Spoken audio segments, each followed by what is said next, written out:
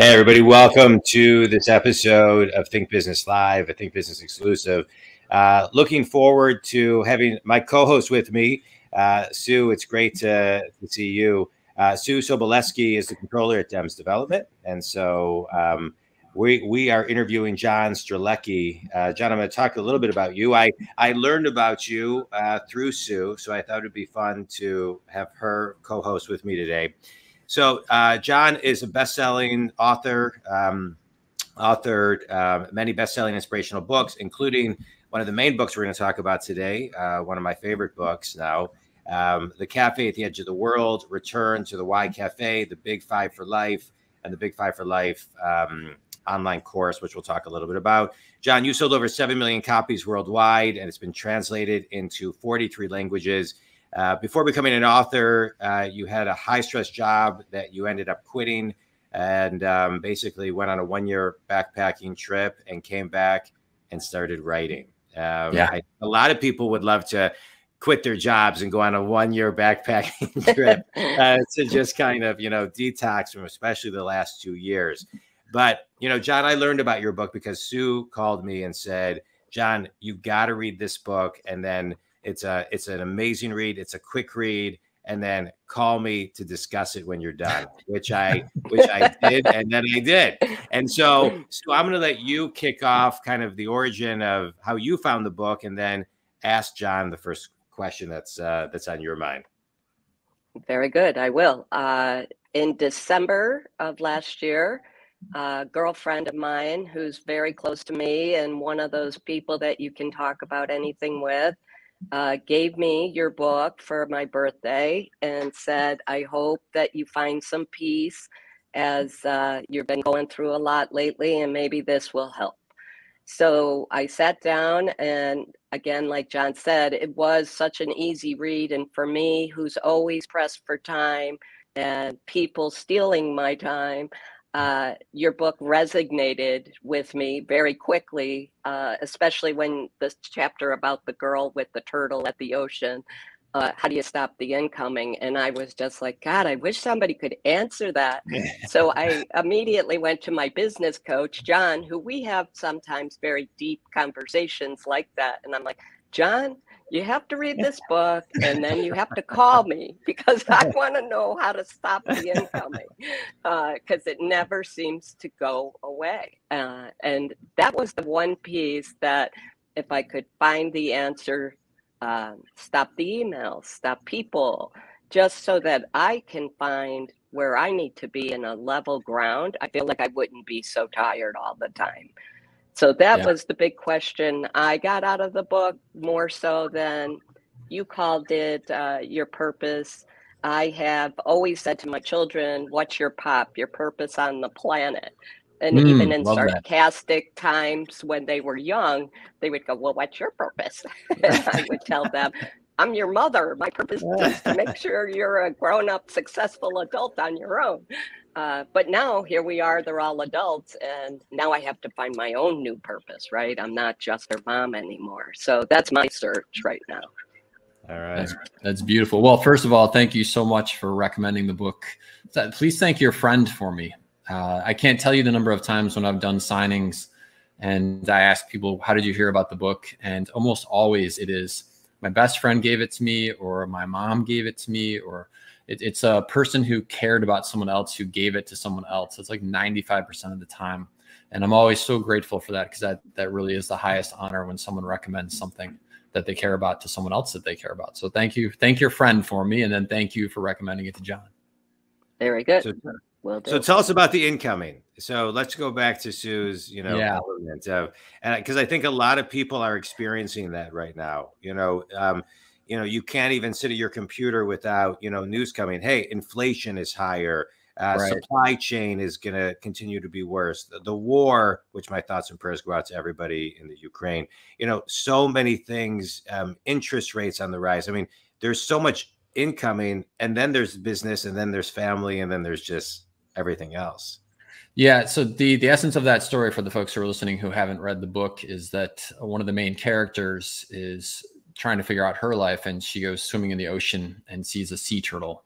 And she at the start tries to keep up with the sea turtle to watch it, and soon discovers that despite paddling nonstop, she is unable to keep up with the turtle.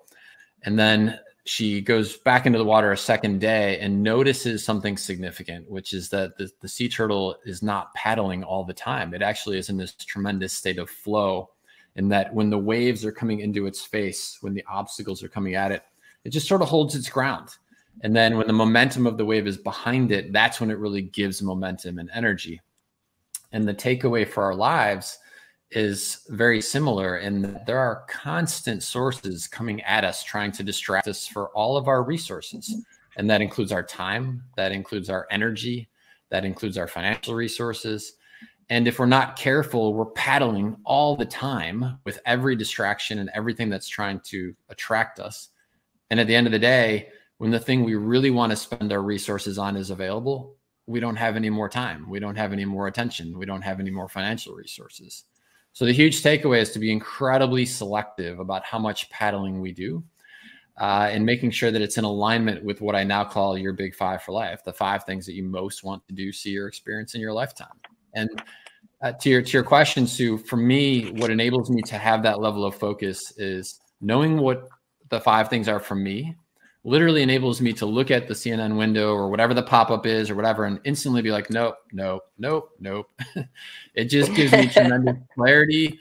Do you remember David Letterman when he used to be on mainstream TV? Of course. Yes. Yeah. Letterman used to have this thing that he did that used to crack me up as a kid, and it is so useful for our lives. He used to dress up in a Velcro suit and jump off of a trampoline and stick to the Velcro wall. Yeah, I remember that. Yeah. Yeah, and it used to crack me up every time. And the takeaway as it relates to this conversation is that when those things are trying to get my attention, energy, and time, I think to myself, if I was holding one of my big 5 for life in my hand and I threw it up against that item, would it stick or not? Is it related? Is it connected? Is it somehow helping me move forward? Or is it simply a distraction? And that to me has been an absolute life-changing way in which I look at my day, my plan, everything that's coming at me. That's excellent. Does that help, Sue? Is that Oh yeah, it does. It's then just like the gentleman in the book. How do you start executing, right? It resonates, and right? You do know exactly where all the incoming's coming, and you even say, okay, I'm not going to look at it. I'm going to delete it from my phone so I don't look at Facebook or some social media. And yet you find that you feel like you miss it, right? So you have to find a way to disconnect. So let me give you a tiny bit of advice in that regard. It's actually, I just wrote the 4th book in the Cafe series, which won't be coming out in English for a while, but there's a piece in there which is tied to this. So I'll share it anyway. And that is that these algorithms are unbelievable, and they like to create what I call just enough dopamine to keep you pleasantly occupied. And so it's so like a low-level drug. It just keeps you pleasantly occupied. But the problem is that nobody wants to go through life and get to the end and look back and be like, look at that. I was so pleasantly occupied the whole time. What we want is these wonderful moments, the moments when you're there 100% with your kids, if you're a parent. Or John, I know that you're an athlete. So those moments when you're in the midst of the athletic competition and you're just enjoy for the experience of the game. And so if we allow ourselves to experience amazing, then pleasantly occupied is no longer sufficient. Yeah. And so to me, it's not about cutting something out necessarily, Sue, from my practical experience of what worked for me. It's about tasting life at its finest, and whatever that means for you and your big 5 for life. So if you want to go travel, then get on a plane, go to Africa and experience it. Once you've tasted that, pleasantly occupied is not going to be sufficient. And it won't feel like you're having to restrict yourself. It'll feel like you're enabling yourself towards something much more special. Yeah. I love that. Let's rewind for a second, John, because I want to talk about the mental state, the mindset, the frequency, the vibration that you were at when you wrote your first book. So take us back for a minute, right? You're in this career, it's high stress, and then you disconnect. I'm making that word up. Maybe you didn't completely disconnect, but you you go out and you start traveling the world for a year. Yeah. And so what did you need to shed to then come back and reconnect? And then, Yeah. and this is a multi-tier question, but then when you reconnected, was it more obvious what you could shed? To kind of 100%. back up what Sue's saying. So yeah, take us on, tell us a little bit about that journey. 100%. So there's many aspects of this, which I think ties into your question, Sue, and hopefully for anybody who's listening, helps them with where they're at in their own life as well. So first for me was I had, since I was a little kid, dreamed of seeing the world. I used to read Tarzan books when I was a little kid. I read every one of Edgar Rice Burroughs in that entire series. I read every book about the Wild West. At my core, what I wanted to be was an adventurer. And here I was in the middle of a very non-adventurous sort of mainstream life. I was well paid for what I did. I was pretty well treated. It was incredibly high stress, but I just wasn't happy. And I was looking at the people that were 10 years older than me. And it was very obvious that if I kept doing what I was doing, then I was going to be that person 10 years from then. And there came this deciding moment where I said, I just can't do that. I was 32 years old and I didn't want to get to 42 and be that guy. And so I decided that I was going to leave it all behind and go backpack around the world, which when you're in your 30s and you tell people that, they look at you like you're an absolute nut job.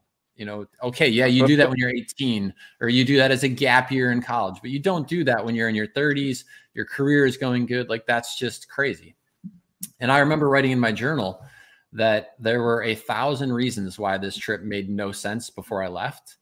But literally, to both of you, after 1 week on the road, not one of those 1,000 reasons made sense anymore. And it was because I didn't know exactly what was out there waiting for me. But man, oh man, it's like I talked about with going to Africa. Once I was out there, it was such a state of bliss and joy that all of these seemingly major obstacles didn't hold the same weight anymore. And I had dreamed of seeing animals in the wild. I had dreamed of meeting people from different cultures. I had dreamed of seeing like all these amazing places. And so, and it wasn't that I was like, oh my gosh, this is, you know, going to be the way I spend the rest of my life. But I just knew in that moment, that's what I needed to do. And there's a big takeaway there because I realized and continue to realize that the second great adventure can only start after the first great adventure. I had to take this big leap of faith into the unknown, not knowing exactly what it was going to lead to, but trusting that this is where my heart was guiding me, even if it made no sense to anybody else. And this year changed my life. I just cannot even tell you the number of ways in which I saw the world different, including the fact, to your point, John, like literally when you're backpacking around the world, all you have is what fits in a bag that goes from your butt to your head. So and I was never happier than I was during that year. And all I had was those possessions. And so it quickly taught me that all the rest of that stuff didn't mean as much to me. Now, I'm not saying that's not important to other people, but for me, it was about the experiences and the memories and the moments that mattered. The stuff didn't really matter anymore. So I came back. I didn't know what I was going to do. It was like 2 weeks before I was coming back. I got an email from a guy saying, hey, are you back in the country? I need a consultant. I heard you might be coming back. I didn't really know what I was going to do when I came back, and I was kind of out of money. And so I was like, sure, I'll take the gig. And so crazy enough, it was actually in Detroit, which is, I know, in your neck of the woods, John. Yeah. And so Detroit in February, and granted, I had spent a year backpacking around the world in warm weather, exactly because I'm not a cold weather guy. So I go up to Detroit February. I do another consulting assignment, automotive space, and it was everything that I'd left. It was like backbiting corporate cultures and stuff I didn't really care about. I'm coming back on a flight, my last flight from the assignments, and I was sitting on the tarmac thinking to myself, what would I tell someone right now is the meaning of life? Because I had this whole year of nirvana, and then I had this kind of coming back to this reality I didn't love. I started writing out a speech. I woke up the next morning and something inside of me said, sit down and type. And I ended up typing stream of conscious nonstop for 21 days. And that became the cafe on the edge of the world. And we wouldn't be having this conversation today had I not taken that big leap and gone off and backpacked around the world, because that opened up that space. Mm-hmm. Nice. It's beautiful. That's a crazy long story, but I wanted to share it because A, you prompted it with the question, and B, because I think all of us on some level have something inside of us, which is the dream like that. And the question is, are we going to take a step into the unknown or not? Yeah. So you got a question? If not, I have a question. You can go next. Okay. That's So fine. I want to talk about that because I want to talk about fulfillment for a second, right? Because that's a big piece of your book. The book I wrote actually is also about fulfillment, and I've always followed fulfillment and my gut. I remember I left a pretty great job that nobody, as you're echoing, nobody understood why I would leave, but I just wasn't personally fulfilled. I wanted to start my own business. Nobody understood it, but I didn't care. I think one of the things we're seeing is kind of a world right now post COVID. I don't know if I can even say post COVID, but post COVID the way it has been the last 2 years, right? And so where people are really looking for fulfillment, where they're spending more time zooming into their own personal values, making sure that they're in alignment with the company values, and they're moving towards more fulfillment, right? People can call it fulfillment, enlightenment, on purpose, whatever that is. They want to be more centered and in alignment with themselves. Yeah. And so the person who's having a hard time seeing what's in front of them or getting to that space, how do you, I read a book many years ago called Living Your Yoga. And the book was basically about yoga isn't about doing it at yoga. It's about doing it in real time in your life. Can you live yoga off the mat? And so how would you recommend people, and I say it from your hiking experience to tapping into that energy, how would you recommend people tap into whatever space they need to actually find fulfillment? Okay, so a whole bunch of things leap to mind when you ask that. So I'm going to follow my intuition and roll with a bunch of these. So stop me, pause me, ask me questions in the middle. But here's a very fast version of everything that's flowing through my head. Yeah. The first one is that think about what you love to do on the weekends and ask yourself, how do I take the genius that is inside of me and get paid to do what I love to do on the weekends? And I'm a firm believer that somebody is out there, not just one person, but tons of people that are already getting paid to do what you would love to get paid to do. Mm-hmm. And I think of it in the context of someone is doing your dream job. So it might as well be you. And if that means that you have skills that are your genius as an accountant, but on the weekends you love to go kayaking, then become a accountant for a kayaking company or for an outdoor outfitter company or something that kind of blends the two together.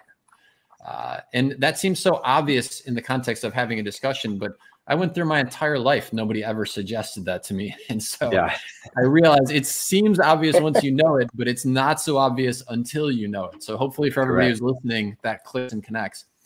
And these days, technology makes that ever easier. Maybe that's one of the great benefits of COVID is that you can do that job remotely if the company that you want to work for isn't next door to you. And if it's not, and you can't do it remotely, then maybe ask the question, maybe I actually would love to move to where that company is, and ask yourself the question, why? So combining your work and the things you love to do on the weekend is unbelievable. And just to give you a simple analogy of why that is so powerful, and I can't remember the exact math, I've actually broken this down, but you get about 4 extra lives for that. And the reason you get 4 extra lives is if you think about, okay, on the weekends, I spend about 8 hours doing the thing that I love. But the weekday, I spend 40 hours a week on my job. Well, if I actually did my job in alignment with the things that I love, it's probably not going to be 100% of the time. But let's say you get 4 out of 5 of those days that you're actually like, whoa, this is awesome. Then you're kind of getting 4 extra lives out of that deal. And that's a pretty good trade. And yeah, it may not be instantaneous. You may have to do a little work for that. But man, oh man, the payoff is so well worth it. So that's the first one. The second one is, okay, in what way can I find this clarity about what I would do if I was not doing what I'm doing? Well, I can't tell you how powerful it is to spend time in nature and ask the very first question on the cafe menu, which is, why am I here? And it's not asking the question, why am I here in this room? Why am I here in this interview? It's asking, why do I exist? And this, again, such a profound life question. And I spent the entirety of my life with nobody ever asking me, hey, just out of curiosity, like, why do you think that you got life? Statistically, it's 28,900 days. Why do you think you got this gift, and what do you want to do with it? And so, hey, if nobody else is going to ask you that question, then ask it of yourself. And the best place to do this is when you are not distracted. So go for a walk near the ocean if you have an ocean nearby. Go for a walk in the woods. Just, turn everything else off and just ask yourself that question. And we live in such a, oh my gosh, Instagram, instantaneous world. It's hard to do this. So don't get me wrong. I'm not saying it's going to be effortless for you, but again, well worth the effort. That ask this question more than once. So don't just go on one day and be like, well, I don't know. It wasn't there. I'm not getting the answer. Screw it. I'm going back to pleasantly occupied, right? Because as an athlete, you realize that it is the training that gets you ready for the big moments in the competition. And to me, going for a walk in the woods and doing it for 7 days in a row, asking yourself undistracted, why am I here? I cannot tell you how much farther you're going to be on the path to answering that question than you were on day one. But you got to stay with it and let the universe and your unconscious mind talk through a whole bunch of layers that have probably been acquired over the years. It's super powerful, super easy to do. Yeah. Another great tip, ask people who are super good, close friends of yours who are non-judgmental, super nice people. Like, what do you think I'm good at? Like, when are the moments when I seem to shine the most? We often have these blinders on, you know, that you sort of hear the story of the beautiful person who does not see themselves. They don't see themselves as beautiful, or the person who is incredibly charismatic and they have a very low self-esteem. Sometimes we can't see who we really are. And so let people who are close to you that are nice people tell you what you do really well. And then ask yourself, okay, so who's got that sort of attribute, who's doing a job that sounds absolutely fascinating? Learn everything you can about those people and start to map yourself along that path. It's incredible the resources we have to learn about other people these days. And then it's just a matter of execution. Can I take that knowledge? Am I willing to put in the time and the energy and start to believe that I could live that life too? Sorry, that's a huge download, but those it was great. It was great. It was like a sermon. I loved it. Yeah. And it kind of leads to the question in your book where you said, why do we spend so much time preparing when we can do what we want instead of, you know, waiting? So I'll tell you where another defining moment is. You know, most of us know someone who has passed away way before the years should have justified it. Statistically speaking, the average life 28,900 days, but that's an average, which means hopefully we get a little bit more, but some people get a little bit less. I know people like that. You probably know people in your own lives. Same for everybody who's listening. And the problem with having a near-death experience is that you get really close to death, and sometimes you don't get that second shot. Kind of that archetype image is the person who's, you know, in the hospital on the way, or excuse me, in the ambulance on the way to the hospital, and they have that, oh my gosh, I'm going to stop smoking. I'm going to stop working 80-hour weeks. I'm going to spend more time with my kids. We don't have to get to the near-death experience to have that moment. The other way to do it, which is way safer, is to have what I call the near-life experience. And that's when you allow yourself to touch as close as possible the greatness that you want to experience. And whether that is getting on a plane, going to Africa, sitting in a safari vehicle, and literally having zebras and giraffes and elephants walk within 10 feet of you, which I highly, highly recommend as a total game changer, or whether that is you jumping on a kayak and experiencing a class 4 or class 5 river and seeing how that changes your heart rate, or whether that is literally you taking every Friday for an entire month and doing nothing but spending it in the park with your kid. It's totally up to you. But having those near life experiences, that is what propels you to make the changes. Otherwise, it's just theoretical. But once you have them, it's cellular. And when it's cellular, you have the momentum to make the change. I have one other great idea. Sorry. Yeah. You want one more? No. Yeah, of course. Yeah. Okay, so the brain wants to do one thing. The brain wants to do the same thing it did yesterday. Like, that is its primary goal, is to keep you alive. And so it's thinking, well, you know, whatever John and Sue did yesterday, like, let's just have them do that same thing because it worked out great. We're not dead. We didn't get stepped on by a woolly mammoth. The saber-toothed tiger didn't eat us. So let's just keep doing the same thing. This was a wonderful defense mechanism back in the time when there were saber-toothed tigers and woolly mammoth. But today it's totally different. But that system is still in place. And so to pretend that it's not there is going to set us up for failure. But there is a simple method that I've learned over the years that is so effective. So have you ever gone to the grocery store and there's someone there with like a tray of stuff, or actually this is before COVID primarily, but they like have samples, right? They've got samples. They're in a little cups by I go to I Publix. miss samples. I miss. I know, right? Yeah. The deli. Yeah, the deli. So this is going to change your life. Everybody who's listening, if you just allow the next 3 minutes to sink in. Why is it that they give you a sample? Well, because it's very small. And so the cost of entry is tiny. Listen, if you don't like it, spit it into the napkin and throw it out. The trash can's right there. But if you like it, and so that's tiny, right? But if you like it, how big is the thing that they're going to sell to you? Well, if it's like by me, they give you this tiny little piece of cheese on the toothpick, but the one they're selling is like a block. That's going to last me for a solid 3 months in the house. And in that moment is one of the greatest life epiphanies ever. Here's the deal. If you say to yourself, you know what, I'd really love to go kayaking. I think that is one of my callings, is to try kayaking or rollerblading or whatever. Here's my tip for you. For the next 2 weeks, I want you to spend 5 minutes a day learning about that thing. So let's use kayaking as the example to stay consistent. So now you can do YouTube videos about it. You can read a magazine about it. You can read articles about it, whatever you want, but just 5 minutes. Literally at 5, you set a timer on your phone. At 5:01, you have to stop. Okay. Now, what's going to happen during those 2 weeks? Well, your unconscious mind is going to look at someone in a kayak and see how happy they look. And it's going to start connecting the dots. It's going to be like, oh, look, that's a man. I'm a man. Okay, that seems somewhat safe. Look how happy they are. We want to be happy. Okay, that's a really good thing. Hey, they're wearing a shirt. We have shirts. Maybe this isn't as dramatic of a shift as we think it is. All right, so at the end of 2 weeks, you're going to call me up or call John, who's your coach, or Stu, who you're working with. And you're going to be like, okay, guys, please, can I have 6 minutes at least? Like, I love doing this every single day. Give me more time. Okay, you're as the coach, you're going to be like, all right, I'll give you 10 minutes, 10 minutes. But under no circumstances are you allowed to get in a kayak. Absolutely not. Okay. They're going to call you at the end of the next 2 weeks and they're going to be like, geez, will you please let me go sit in the kayak? This looks so freaking amazing, right? And you're going to say, here's what I'm going to allow you to do. I'm going to allow you to go talk to someone in a kayak store or at a kayak rental place, but you are still not allowed to get in the kayak. So sure enough, you're loving this whole thing. You go and you go talk to someone in the kayak store. They're like, well, you should go down to the river, talk to Joe. He's got the kayaks right there. You go talk to Joe. Joe says, well, listen, why don't you just get in one for a couple of minutes? I'm more than happy to let you try it out. But your coach has said you can't do it. Well, at this point, what is your brain screaming to you that it wants to do? Get in the kayak, right?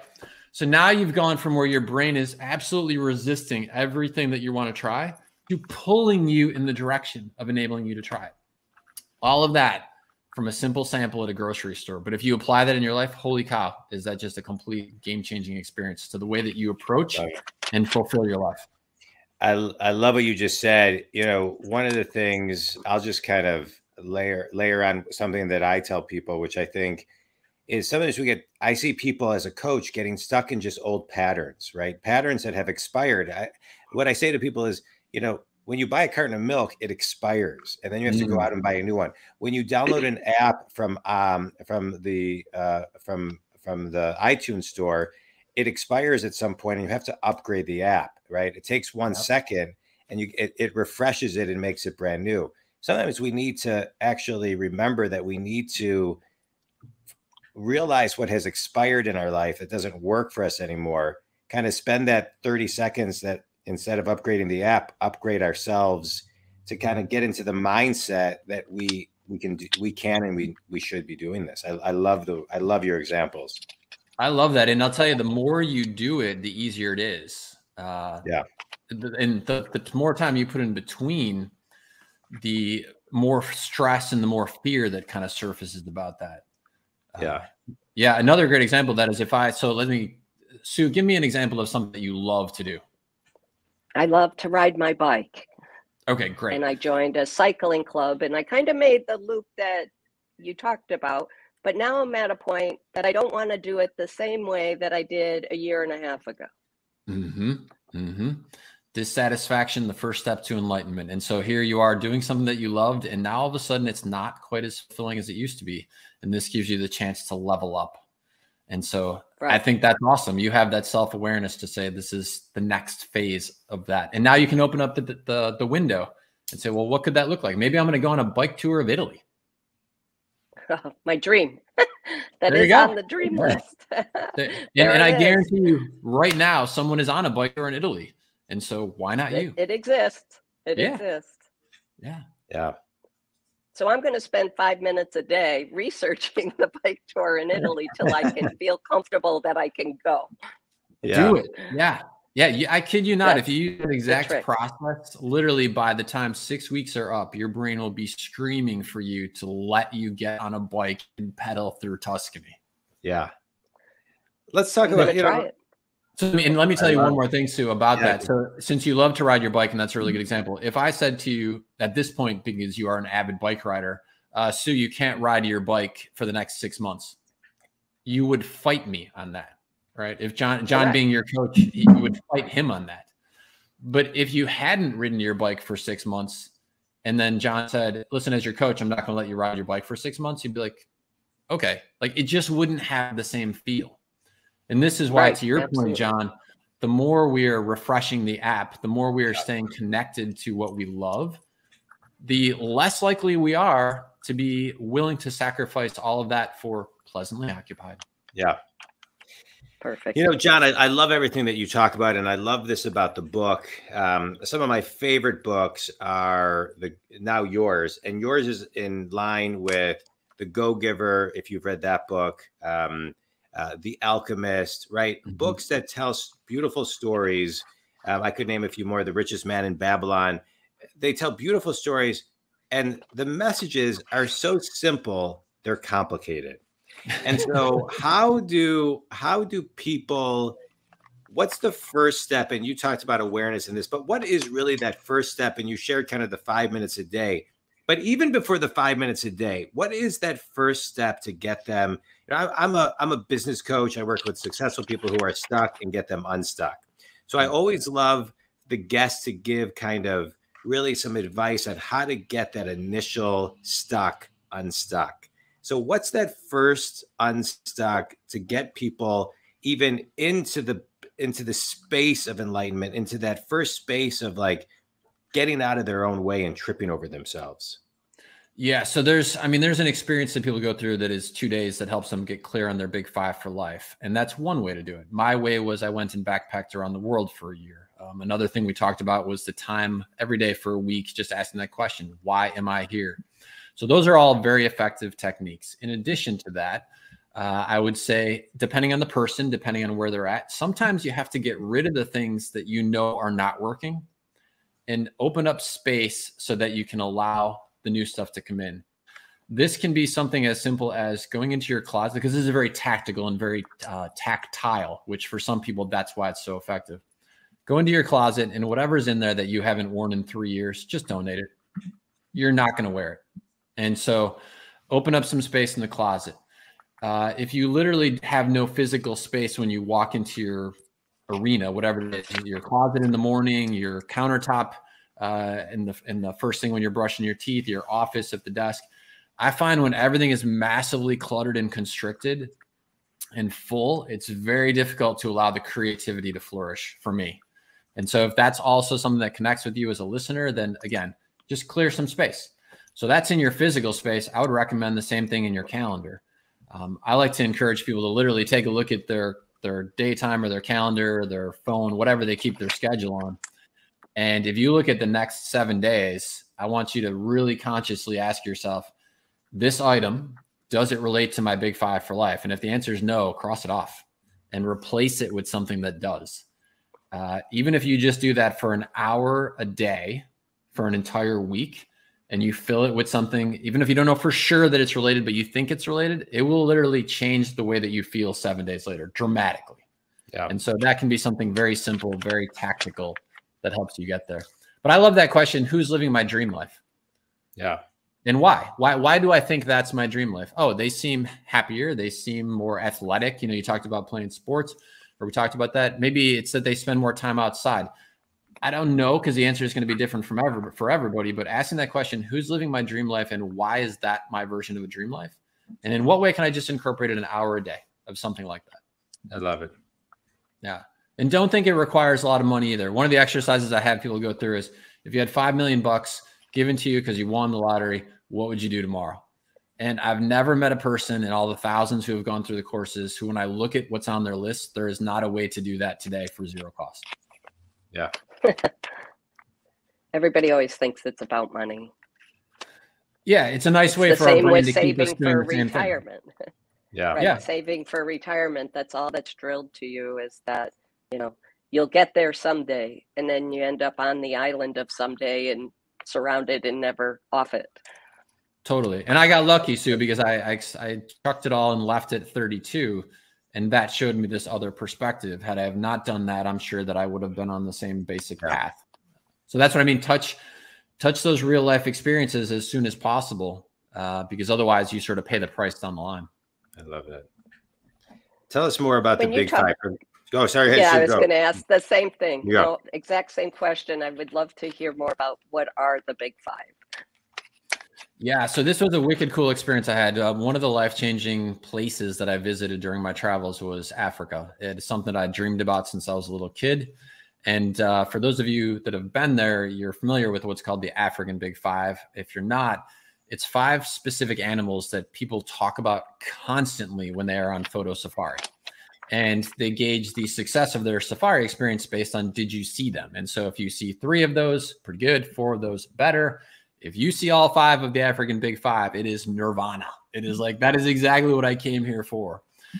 And when I came back from my travels and the cafe on the edge of the world started to take off and started to hit bestseller lists, and I started to get asked to speak, I was really stuck. I was like, I don't know what I'm going to talk about because I'm not a speaker. I don't want to get up there and read the book. That would be terribly boring, to just be standing at a podium reading. And for some reason, I was in the shower one morning and it struck me, this idea of the African Big Five. And I thought to myself, wow, what if we were to look at our lives that way? What if I literally sat down and figured out the 5 things that I most want to do, see, or experience in my lifetime before I die? The 5 things that if I did, saw, or experience them, that I could look back over my life, no matter when it ends, and I could say, you know what?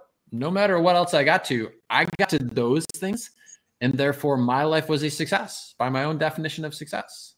Everything on top of that, bonus. But those 5 are the ones that are really going to define for me whether my life is everything that I wanted it to be. And then what if I was to align my resources, all of my money, all of my time, all of my energy, all of my thoughts on those 5 things? And I'll tell you what, the more I thought about it, again, I had this sort of same mental thing like, wow, I can't believe in my entire 30 plus years on the planet, I never had anybody ask me that. And I learned that it's just not part of the everyday conversation for most people, not because they're not thinking it though. This is what was so amazing. Almost everybody's thinking it. How do I get out of the rat race to go live a life that is more fulfilling? But it just wasn't part of the daily conversation. And so the more I started to apply that, the more I discovered what I call the cosmic algorithm of the universe.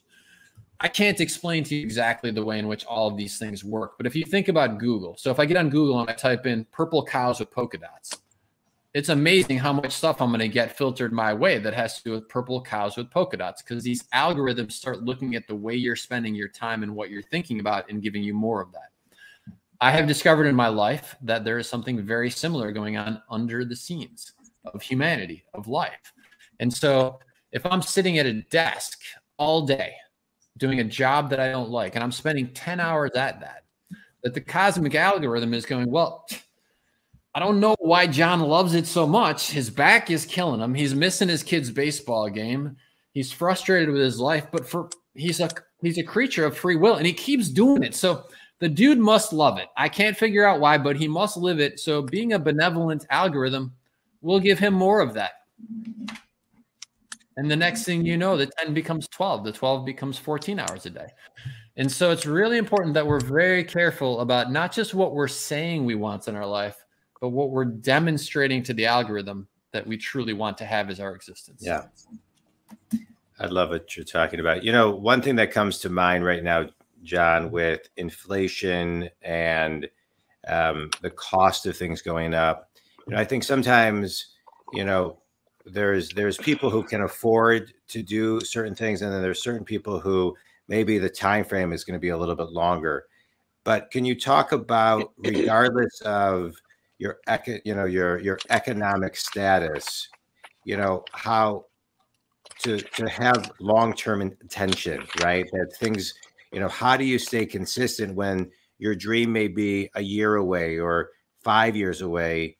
And also, when some may be a day away, but how do you kind of talk to the person who needs that extra time because they need to put food on the table?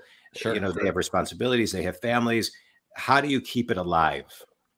So I'll tell you the answer through a story, because I have people asking me something very similar very often because of their particular economic situation. And I want to stress that when I backpacked around the world, I did it on less than $40 a day. So it's not like I was out there staying in super nice hotels, but the dream of seeing the world was so significant to me that where I laid my head at night didn't matter. I'd rather have the experience than be staying in a 5-star experience, because that mattered more to me. But this great story. So a woman who went through the Big 5 for Life Discovery course and decided that she wanted to go to Africa with her family. They're from the Netherlands. And so they looked at their savings, they looked at their life and said, okay, here's how much it's going to cost to actually go. And here's how much we think we can save with our everyday savings. And it was going to take them about 5 years. So then they got creative and they said, well, what would it take to get us there 12 months from now? And there is something very, very powerful in the cosmic algorithm about drawing the line in the sand. And when you say, I'm going on this day, all of your thoughts, all of your actions start to align to make that happen. But if you leave it nebulous, like, oh, I'd love to go someday, right? It just doesn't work the same. So because they drew the line in the sand, they said, we want to go in the next 12 months. What can we do to get there? And they're like, wait a minute. How much money do we spend on Christmas and birthday presents every year? And they totaled it up and they had a conversation with as a family and said, what's more important to us? The birthday presents, the Christmas presents, or going to Africa for 2 weeks on safari? Unanimous in the family. Let's go to Africa, right? Okay, well, that big chunk of cash is now reallocated towards the safari experience. And they did this 2 or 3 different ways. One of them was with, I think they saved some money on gas every day with their car and the way that they drove, and using bicycles, which is more common in the Netherlands. They came up with like 4 or 5 very creative ways to take money that they were already spending and reallocate it. And that is what happens when you have this intention of, this is something that's totally, totally important to me. Now, John, how do you keep it top of mind? The answer is sort of in the question. If you had the line in the sand and you said, yeah, I'd love to go in December and it's January 1st, but I never revisit that dream until December 1st, I'm probably not going to be super motivated, and pleasantly occupied will suck my time, suck my energy, and suck my other resources. But if I buy myself a copy of Lonely Planet, which is the backpacker's guide to the world, and every night I'm reading about Africa, you could not pull me off of that dream with 1,000 cranes and 1,000 strongmen, because now it's locked in. I can't wait to go. I'm reading about this cool stuff every day. I'm watching videos on YouTube of people on safari, and my brain is going, that has got to be part of our story. Yeah, I love it. Thank you for that. Thank you for that. Sue, any thoughts? I just feel like I really have to start spending my 5 minutes a day. I do. I like that. That resonated with me because I do have a way to get where I need to go. But I often don't put myself first, and I let others. That was something else you had in your book about other people control your life than you controlling your life, right? Yeah. Yeah. Let me throw one thing your way, Sue, because I can tell just from the brief time that we've spent together that you are a kind, compassionate, heartfelt person. And my guess, correct me if I'm wrong, but my guess is that you have an easier time helping others than accepting help from people. Am I right? All day. Absolutely. Right. Okay. All right. So let me see if I can change your life in about 30 seconds, Sue. And first of all, thank you for being that kind of a person. The world's kindness and compassion grows when we see people being kind and compassionate. So the fact that you are that is what makes this world a better place. So now let's see if I can even out the scales to make sure that you get the life that you want to live as well. So Sue, why do you do that? Why do you enjoy helping people? Well, it makes me feel good. Beautiful. Yep. Makes you feel good. Yep. And so Sue, those people who would like to help you, why are you being so selfish in regards to them? I always think they don't really want to do it. Oh, but Sue, and being... by the way, Sue, I state this from someone who struggled with this for 3 decades before it finally kicked through my thick head. Sue, those same people who want to help you, they want to feel good too. And if you let them help you, you'll be letting them feel the same joy that you get when you help other people. They wouldn't offer if they didn't want to. And let me tell you something else. You know why? You know when people really love to help? They love to really help when they know it's one of the 5 things that you most want to do, see, or experience in your lifetime before you die. Because when they get to help on one of those things, it makes their hearts sing. Understood. Understood. It's good. Back to when we started, John, when you first met me and we were doing, I was passionate about joining this bike group, and that was when I got into it. And we were doing this huge fundraising to put clean water wells in a remote area of Africa. And I had never done anything like ride a bike across the state of Michigan ever in my life. I hadn't even rode 20 miles. And here you were going to do that for a day, 150 miles. And so many people joined in and supported me because they could see my passion for what I wanted to do. And when I met John was one of the first early times in that journey, and so many people jumped on. So what you're saying is very clear. Like when you're passionate about it, people gravitate to you to be passionate with you and help you. Yeah. And, you know, I think about this. So first of all, fantastic. And anchor that thought. Next time you have a moment of next time your brain has it's not you, it's your brain. Next time your brain has a moment of hesitation about asking for help, anchor it back to how wonderful the bike riding experience went and why it was wonderful, because it was something you cared about. And keep in mind that not everybody's able to bike 120 miles across the state of Michigan who also want to bring clean drinking water to Africa. And you're the conduit. They're not going to be able to do it, but you're enabling them to be part of it. And that's wonderful. Thank you. Yeah, I'm going to remember that. It becomes more clear when somebody tells you and you're like, well, I did that totally. once. Why am I not? I can't why tell am you I the letting that number go? of blinders in front of me in my life is like massive, but so it's wonderful when other people are able to help us deconstruct those things. And I'll tell you another great one. Moment. Yeah. For anybody who's listening and saying, well, wait, I have that same thing going. John had it. He talked about it. Stu had it. Ask yourself the question, why? Why is it so much more difficult for me to accept help than to give help to others? And I guarantee you it's part of your life story. There was a defining moment somewhere in your life experience that anchored that. And it's a false piece of truth that you keep going back to. Mine was in my household when I grew up, when you were asked, when someone offered to help you to do something, they were basically putting the chip on the table that they were going to cash in later. And so I learned early on as a kid, I don't want to accept the chip because I don't want to be on the hook later to have to help on something I don't necessarily care about. It was totally messed up. And once I finally understood that and cleared that, it made it a lot easier for my brain to embrace the fact that people did want to help on the stuff that mattered. Yeah. Excellent. That's excellent. That was so good. That was so good. You know, we all, you know, we all carry, I learned this a long time ago. This kind of helped me when it comes to stuff you're talking about right now, John. You know, we carry, I think it's like 4 generations of lineage in our, you know, and so it's like to break a habit, you know, is hard because there's just so many other voices going on, you know, in the head. We were talking about before we got started a little bit about a book, you know, Einstein's Dreams kind of before, but it's true. And spending time diving into those patterns that don't work.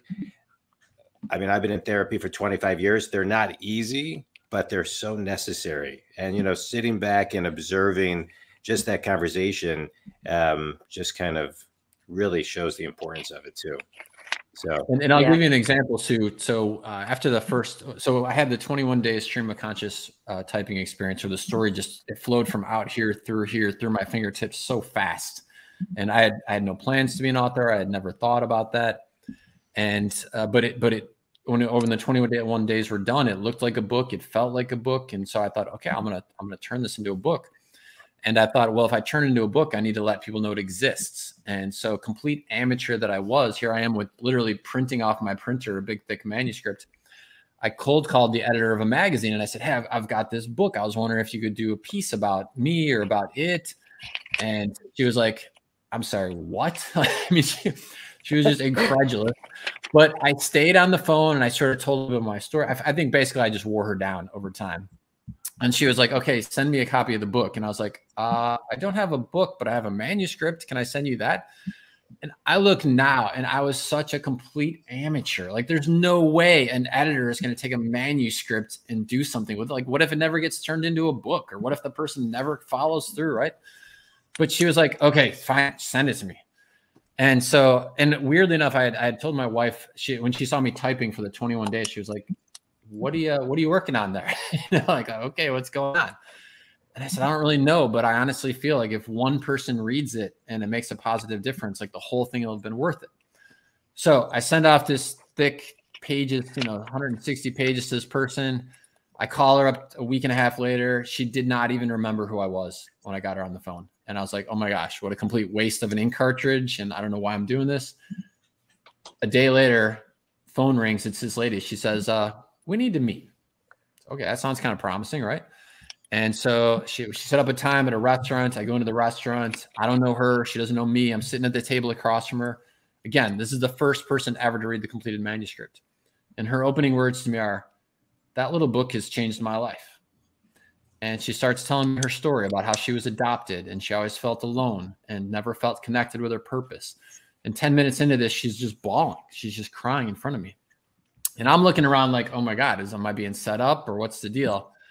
But it wasn't. And the reason that I share that story is because as it relates to the cosmic algorithm of the universe and you living your big five for life, there are going to be moments that are just so non-planned that reinforce that you are on the right journey, that you are on the right path. And these are the things, to your question, John, that throughout my entire life as an author have kept me going. These moments when that random coincidence that says, actually, dude, this is exactly the path that you're supposed to be walking. Yeah, it's beautiful. And so look for those, Sue. Look for those little moments and journal them, write them down so that when you're having a tough day, you can go back and be like, you know what, actually, there's something bigger at play here that really wants me to be successful and happy and living on purpose. Perfect. I will do that. I think about her all. I think about that lady all the time. Well, John, this was a great. I'm sorry, Sue. No, I was just saying I appreciate that. Oh, nice. I appreciate, John, your time and your stories. Everything that you shared was so beautiful. The book is so beautifully written, such an easy read, so many simple, deep thoughts to get somebody to really take the reader on a journey of introspection, a journey of raising their awareness so they can really take the moments in the space to find their purpose and to find more clarity on their path. And, it's interesting. I talk to a lot of authors on this show, and, I've never talked to an author like you. And this has really been my favorite. You're the best author I've ever talked to because I can just tell you kind of walk your talk, your journey. I can see your life in the book, right? Just the energy of it. And so I'm really grateful for anybody who takes complicated things and tries to simplify it to give people tools to live their best life and get unstuck and always be on a quest to reach their highest potential. And your books, they do that. And so I'm very grateful for that. Before you tell everybody how to connect with you, Sue, any closing thoughts? No, thank you both for your time and the opportunity to get to do this. I really did enjoy it, and I look forward to more. Sue, can you do me a favor? If you end up going on the bike ride, if you decide going on the bike ride in Italy is truly one of your big five for life, will you send me a picture? I will absolutely do that. Thank you. Right. John, tell everybody how they can connect with you, learn more about you, buy all of your books, learn more about the Big Five for Life course and all that other great stuff. Yeah, absolutely. So on my website, which is my name, johnstrelecky.com. So JOHN Strelecky.com. And I'm on all social media channels where we post inspiring stuff. As it comes to me, there's some really actually pieces of intellectual capital and articles that I've written that I post on my own website, on my blog, things that have not made it into books, but things that like had a profound impact on my life, and all that's available to read for free. So feel free to check that out as well. That's great. Well, John, thanks. This was an absolute pleasure. Sue, great co-hosting with you. Thank you, Thanks John. for, bringing this book into my life. And John, thanks to your group for bringing you to both of us and everything that you're doing for the world. Thank you so much. Right back at you both. Thank you. Great. Thanks, everybody. Have a great day.